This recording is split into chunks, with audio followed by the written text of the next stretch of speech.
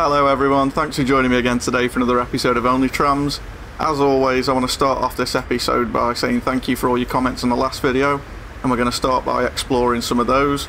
But first, what I want you to see are some of the changes I've made to this road junction that we put in the last episode. Thanks to a lot of your comments and a lot of the mods that were suggested, I've managed to iron out a lot of the issues we were having. We still have the issue of this tram, these Georges being really slow on the uptake on the way uphill. You can see the top speed of these is actually 31 mile an hour, but they go all the way down to 10 miles an hour, or even 9 there on the way up this hill. And it does at times cause real backlogs with the other trams on the line here, because these can go a lot faster. Now, we could of course just swap those out for the same ones, but what I don't want to do is have lots of the same ones on the same line. And that's why I wanted to start this episode by addressing one of the comments from Malix, and Malix let me know that the Tatras, the T3 SUs that we put in over here as passenger trams a couple of episodes ago now I believe, these guys here, these are also available on the workshop as a cargo tram, and I hadn't seen these before, but he's absolutely correct. So that's what we're going to start off with today, and it's going to be a real quick change.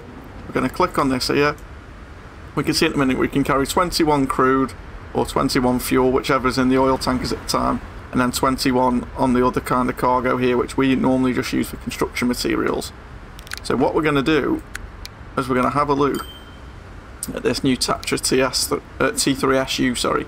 Now you can see here it looks like almost a convertible version of the one that we have already, the passenger version, but it does come in a 14 capacity and 31. It's got 5 separate compartments. It's electric, which is exactly what we were after, but it's also 43 miles an hour instead of that 20 miles an hour. The George is 31, sorry, so it's an extra 9 miles per hour. But we can, if we look at the tractive effort and the power here, so we've got 160 kilowatt and 20 kilonewtons.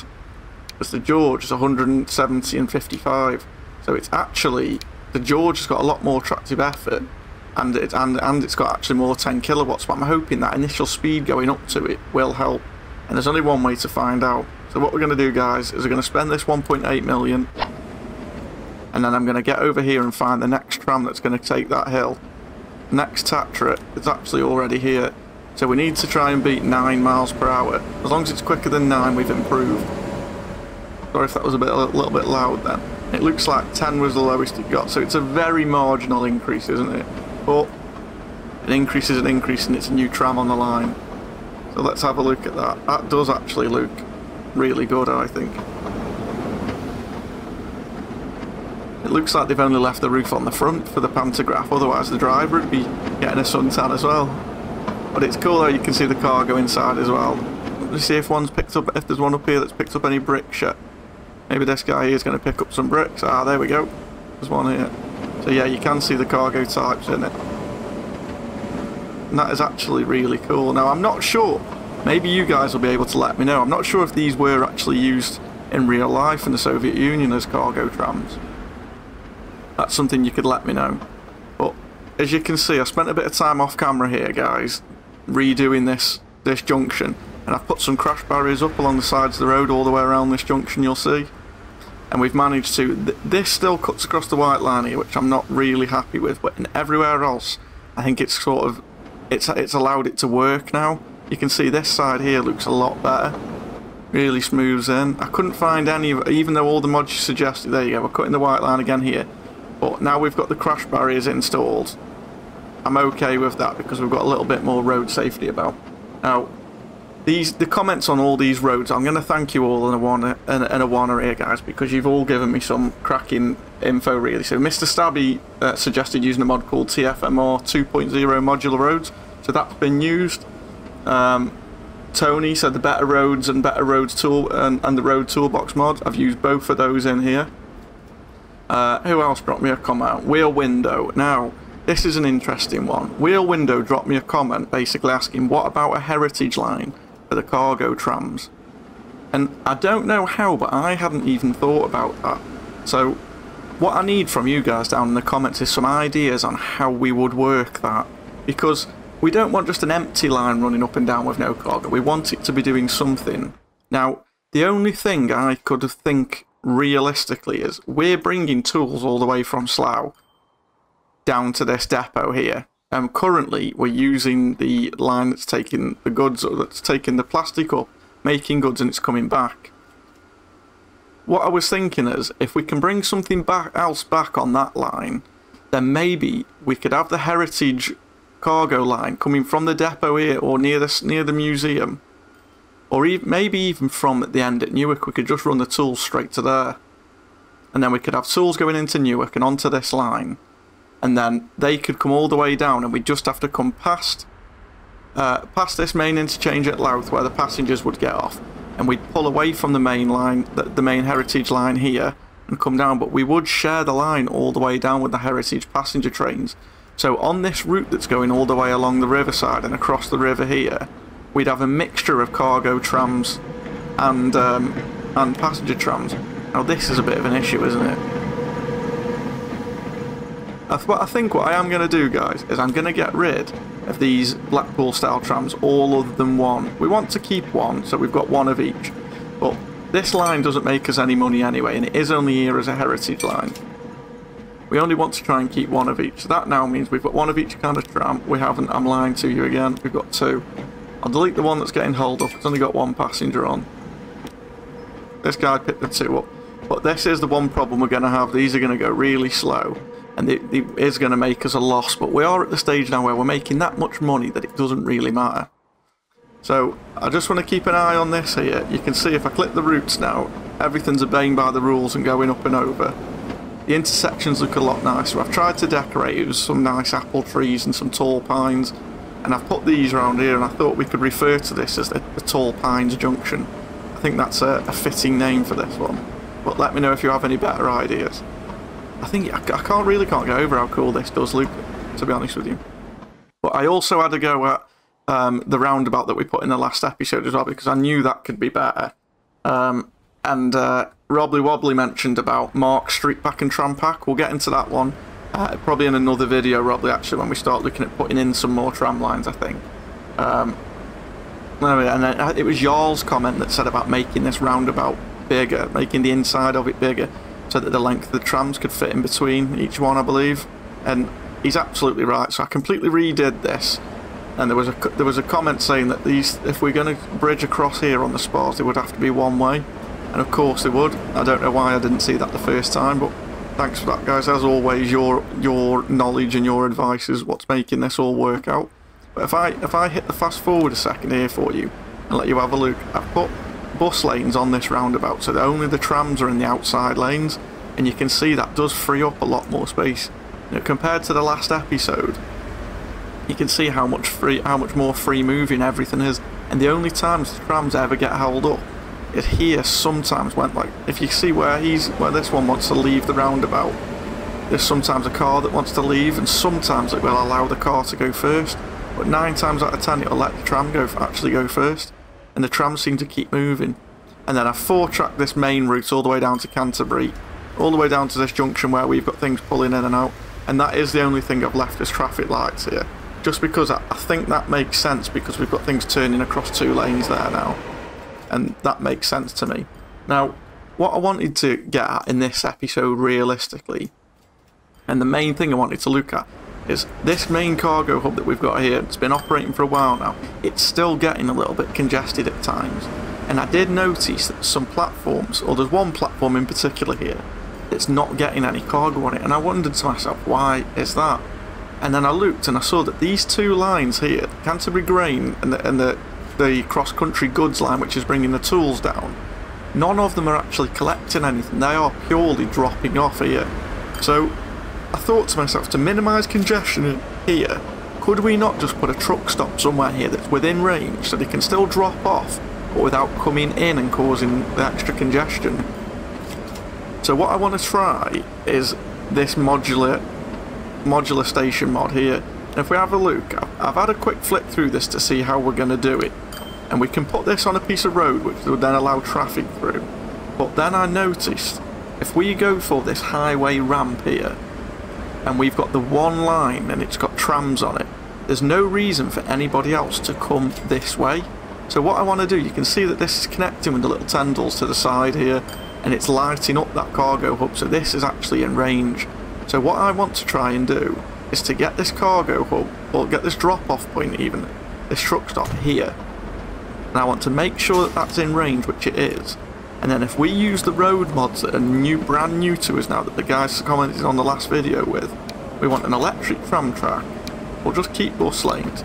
And then I want to come out from this junction here and connect in. Now that's saying too much slope, which I could agree with. It doesn't look the best. I want to come off nice and flat and with as much angle that way as possible, like so.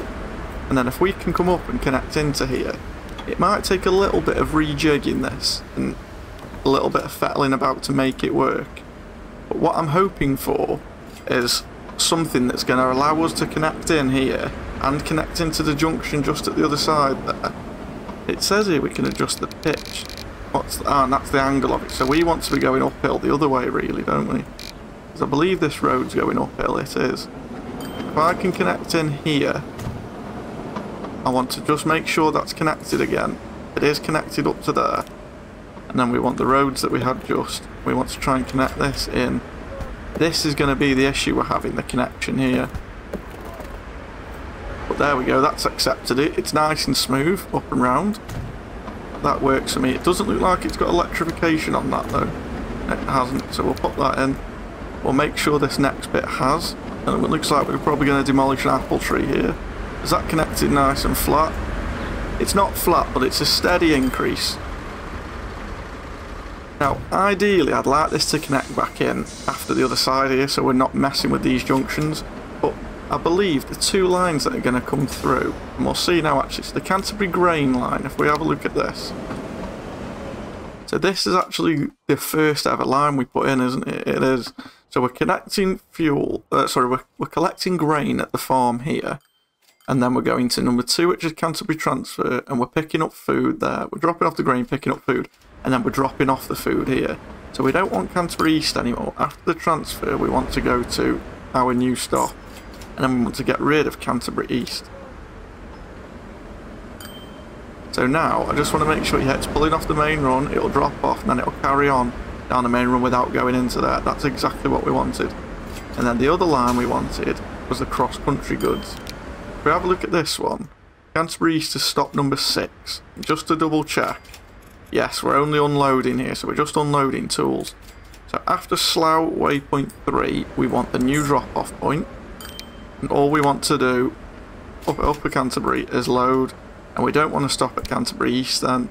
The waypoint, now this waypoint, guys, I didn't mention this. When I redid this roundabout, all of the routes that would normally head up north here, instead of coming into the roundabout the way this route's going now, straight to the roundabout, around and out, for some reason it thought the quickest way was to come down this branch and around here and then back into the roundabout. So they were actually having to wait for traffic at 2 sections. So I put this waypoint in that I think there's all of these lines here. It's mainly the main crude line going up, the cross-country line and the Darrell Brexit passenger line. All the trams that come down up and down this way, and the way back I've had to go through that waypoint just to make them play the game, because what was happening is the whole reason for putting this little shortcut here in was for all the trams going south, they didn't get caught up in the roundabout. But with those other trams coming this way, they were getting stopped, so it was just causing more traffic that way anyway, so it worked out a lot better this way in the end. So now I want to make sure, here we go, here's the first one with the tools dropping off. It's good to see that actually, that when they do need to drop two off here, they can both fit without clogging up that main junction. That's something that I've got to look at, but you can see he's come straight out now, not stopped anybody, and off he goes. And already there's not as much going on in this actual cargo hub, and we now have a spare platform for dropping off the next thing. So what I want to have a look is see if we're receiving everything in the towns down here that hub can deliver. So at Canterbury here, we're receiving food and fuel. At Bexhill, we've got tools and construction materials coming in. We could do with some more, that being said. And now down here, so we need fuel here. I don't think we've got anybody bringing fuel down to Durham, have we? We've got, so let's have a look at what's coming to this truck stop, the Commat delivery. And if we have a look at this line, so at Durham South, it collects grain, so that's on the route back. Up at Canterbury East, it will only load bricks and tools. Okay.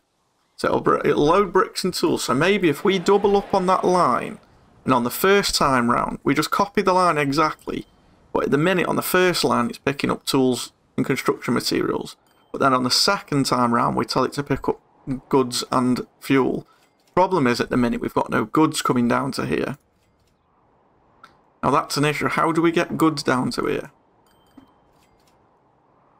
Maybe...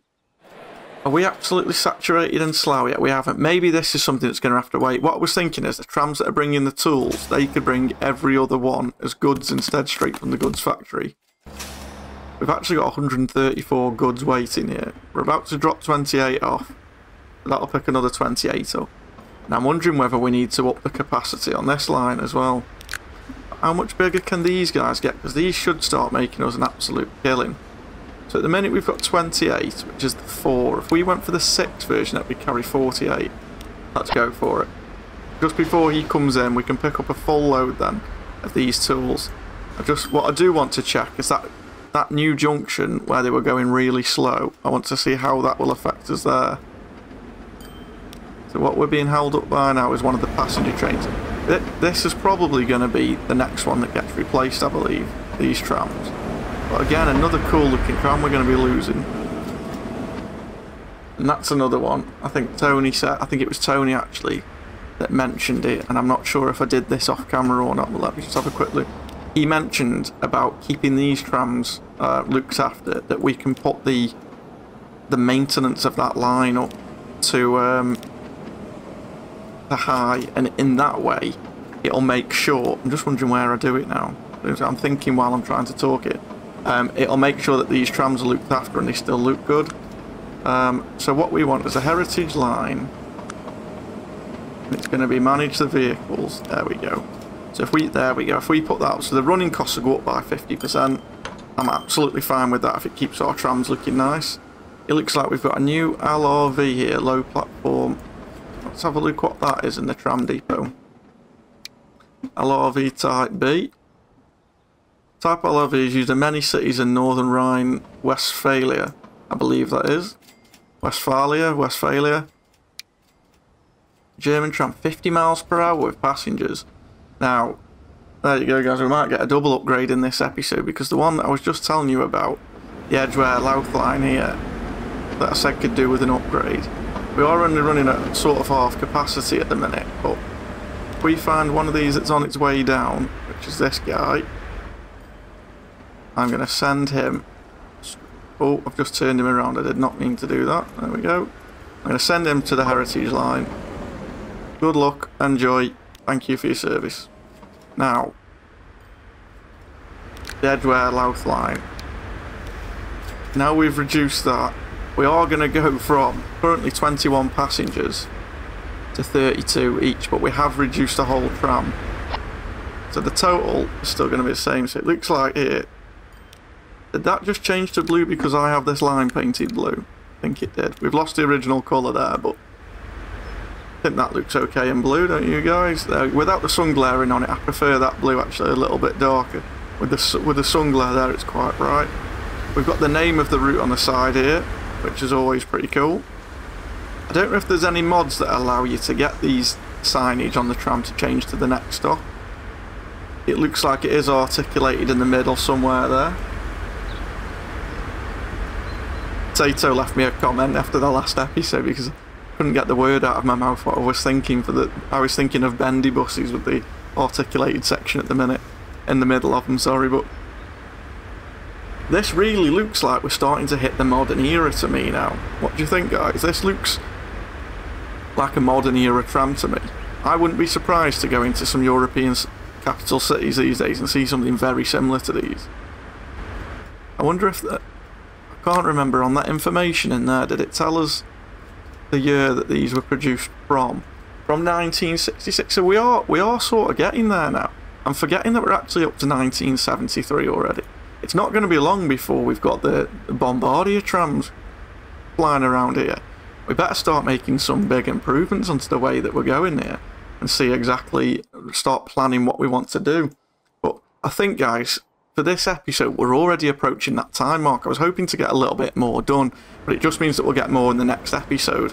So I think I'm probably going to sit here and film the next episode now. So coming up, I have got to work away for a couple of weeks. So I am going to have to record a few videos up front. So you know that I normally leave my recording to the last minute so I can address the comments at the start. But for the next probably 3 weeks to a month or so, it's probably going to be a couple of videos later when I address the comments that you put on each one. But don't let that dishearten you, and please do keep giving me the advice, because chances are when you see these things, I won't. I can be an idiot like that. I don't see the things that are right in front of me. And you wouldn't realise how hard it is and how much different it is to see it. Oh, hang on a minute, what's he doing here? Lottie Wilson's got onto here. Now, that is a problem. And that's got to be because we put this here. Yeah, look, people are coming this way. But where are they getting? Oh, they must be getting off. I wonder if she turns here and gets into Slough that way. I don't think there's a way off at this end. No, there isn't.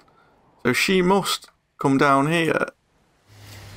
Yeah, look, they're getting off here. Oh dear. The only thing I can think is to make that road one way. Well, now we have got a problem, haven't we? I'm not sure how we'd turn that off. I wonder if I can upgrade that bit of tram track. Player ownership, yes. Does that stop traffic going on it? I'm not sure, you know. I'm not sure if that means nobody else can go on it. I hope it does. No, look, somebody's just got on it again. Oh dear. Right, how do we deal with this now then? I'll have to have a look at that off camera, guys, because we definitely don't want this. I don't want these guys. I'm wondering whether that one of those new tram mods actually will do it. To enable bus and tram track.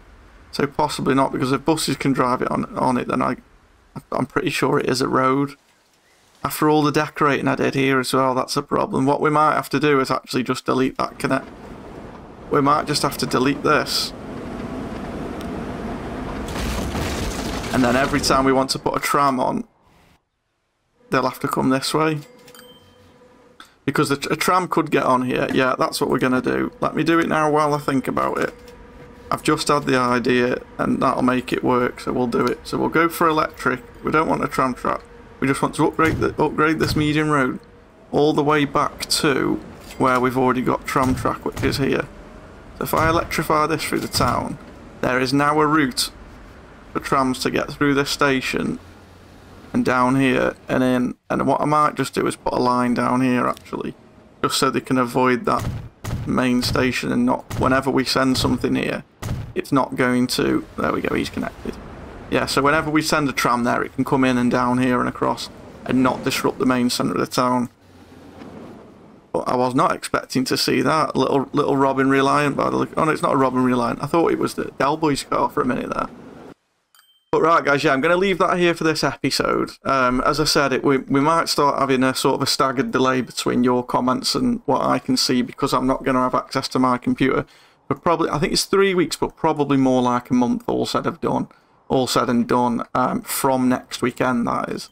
So I'm going to try and get a few videos lined up. It'll probably go down to 1 a week instead of the usual 2 a week, one of each series that you're used to.